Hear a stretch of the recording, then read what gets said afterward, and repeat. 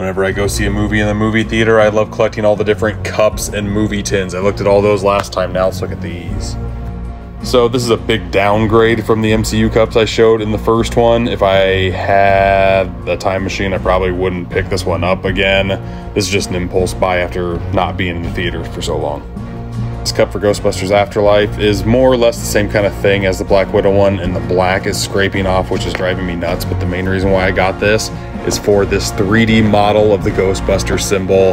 He's got a dumper in the back, folks. Then when the Batman came out, Cinemark had these really nice cups again. There's some nice dimension in here. There's probably like a 1/4 inch difference in between everything.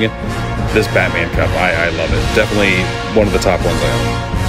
And finally, here's a popcorn tin I got for Thor Love and Thunder. I like this image a lot, and then they just kind of have the razor hammer for both the different hammers in here. This one's okay. This image is awesome.